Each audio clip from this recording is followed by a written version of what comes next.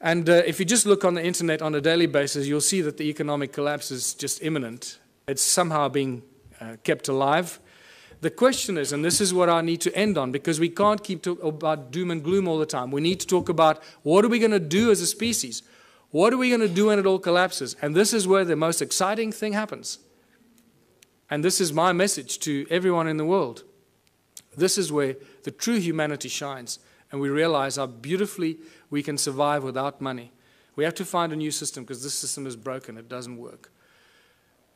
We cannot continue doing what we've been doing for the past 6,000 years. That is insanity. And as you know, insanity is defined as doing something over and over again and expecting different results. So hopefully after 6,000 years, we now have learned. Don't try and fix the current system. Change it completely. What is the one thing that we can do to change it? You know what that is. And this is where the UBUNTU Liberation Movement comes in. Join the movement. Realize it's a movement about higher consciousness.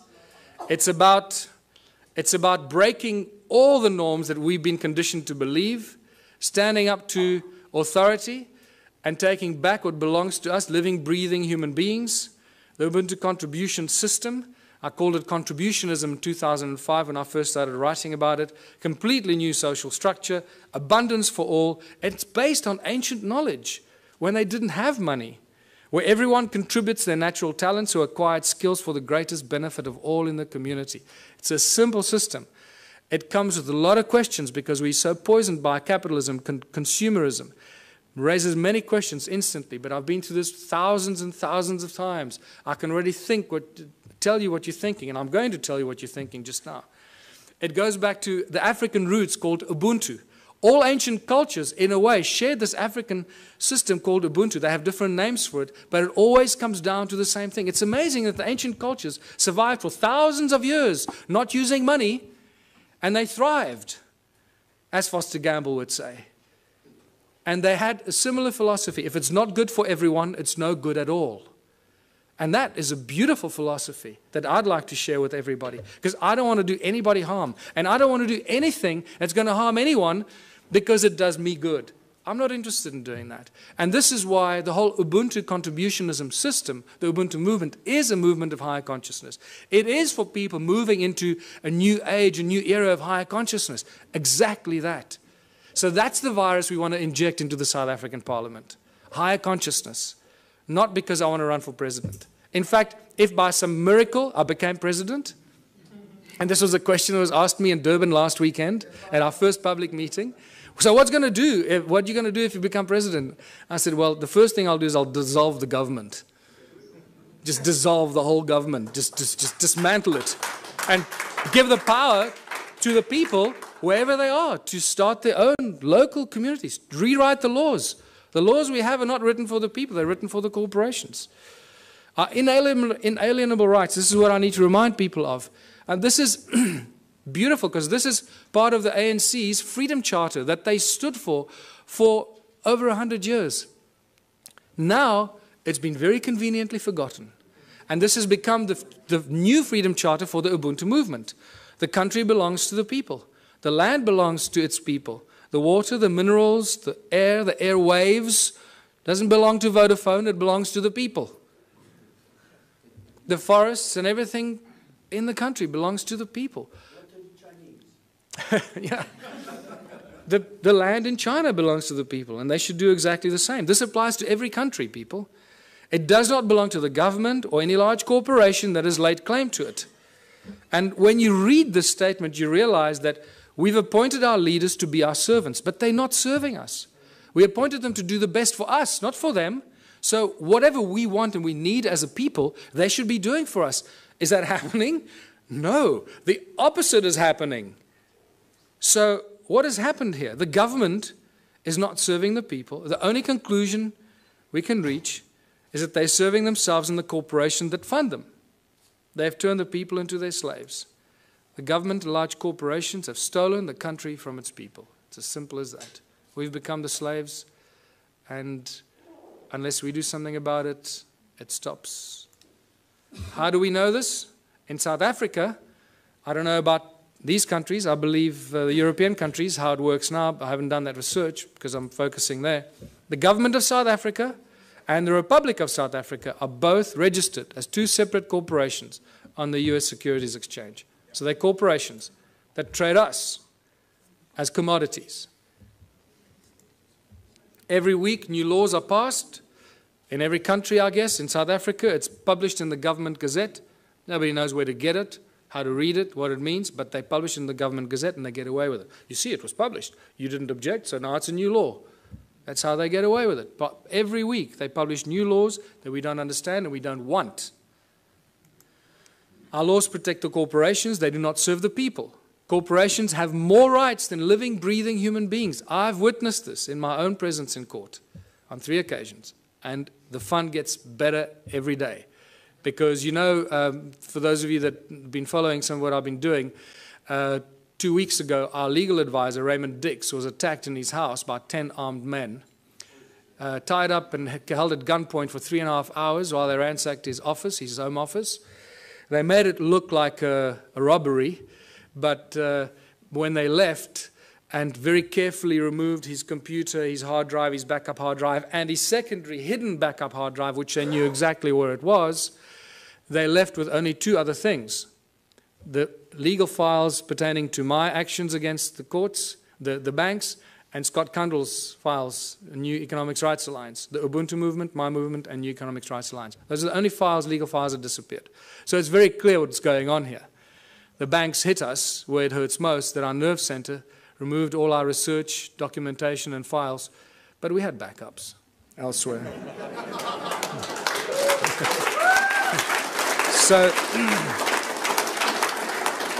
So now it's obvious, you know, if they take me out, they just created another martyr. So bring it on. I don't care. I know where I'm going. I'm going to sit on the right-hand side of Jesus.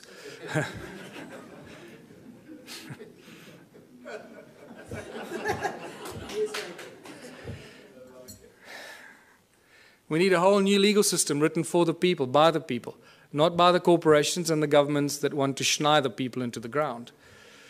Everything in South Africa and in other countries belongs to the people. Eskom, for example, is the electricity supply giant that supplies most of Africa with electricity. All the installations of Eskom belong to the people. The coal they use that they get out of the ground to charge us for the electricity belongs to the people because the coal belongs to the people. Sasol is the coal to liquid petroleum company. That was paid for by the taxpayer. The technology was developed from German technology in the 1920s.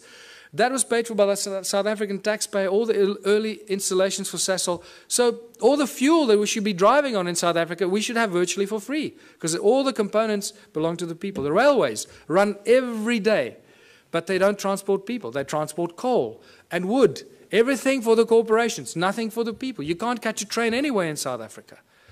And so it goes. The forestry, the minerals. Forestry, between Sappi and Mondi in South Africa, they own more than 1 million hectares of land that they somehow managed to take possession of. Who gave it to them? The people didn't agree to give it to them, but it belongs to them. So you can see how this theft of the land and all the inalienable rights of the people of the land have been stolen and given to corporations. So the government and the large corporations have stolen the country from its people. It's obvious. What do the people need? This is where we start seeing the beautiful side and how simple things can be. What do we need? We need food, water, love, friendship, homes, tables, chairs, knives, forks, gardens, clothes, technology, healthcare, arts and culture. We need everything that each and every one of you can imagine and beyond. We need everything, and we should have all of it because there should be no hurdles to achieving this and having that, right? We do not need money. Did you see money anywhere in that list? No, we don't need money. Money gets in the way. Money is the obstacle. It's the hurdle to all progress. Money does nothing. People do everything. People plow the lands, grow the food, build the bridges, build the rockets, solve the mathematical equations, create the technology. People do everything. Money does nothing. Money is just the obstacle to all this incredible progress. People create the arts and the culture. Money does nothing. The origins of money goes back to Sumeria once again. These Sumerians, the first forms of money were really little clay tablets. They were tokens of exchange. And then eventually they started minting them, as you know. So for millennia, great minds have stood up against the abuse of humanity through money. It's not something new. Julius Caesar stood up against the money, the powers of money. It took back from the money changers the power to coin money and minted coins on benefit of all. With this new plentiful supply of money, he established many massive construction projects and built great public works. And we all know what happened to Julius Caesar. St. Thomas Aquinas in 1225 said that the charging of interest is wrong because it applies to double charging, charging for both the money and the use of money.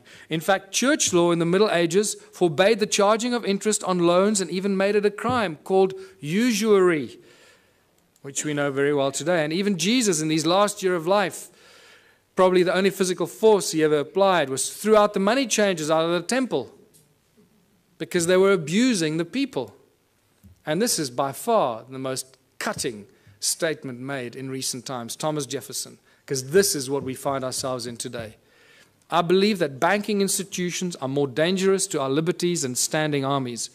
If the American people ever allow private banks, remember all our banks in the world, are virtually all the banks are private banks, private corporations whose interest is making profit at all cost.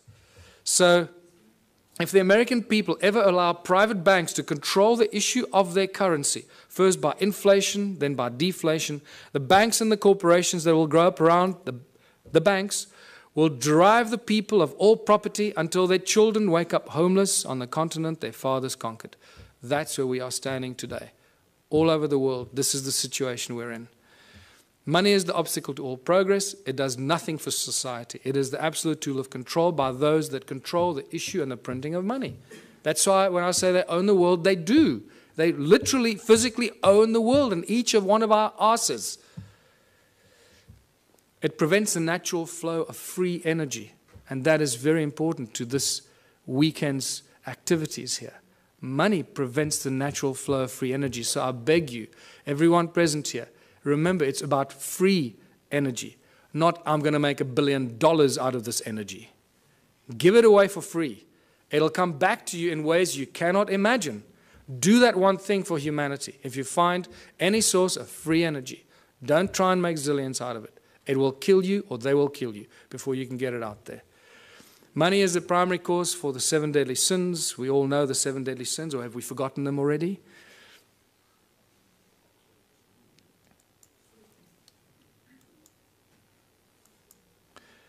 It's not the love of money. Many people ask, oh, it's just the love of money. Money, there's nothing wrong with money, man. It's just a form of exchange.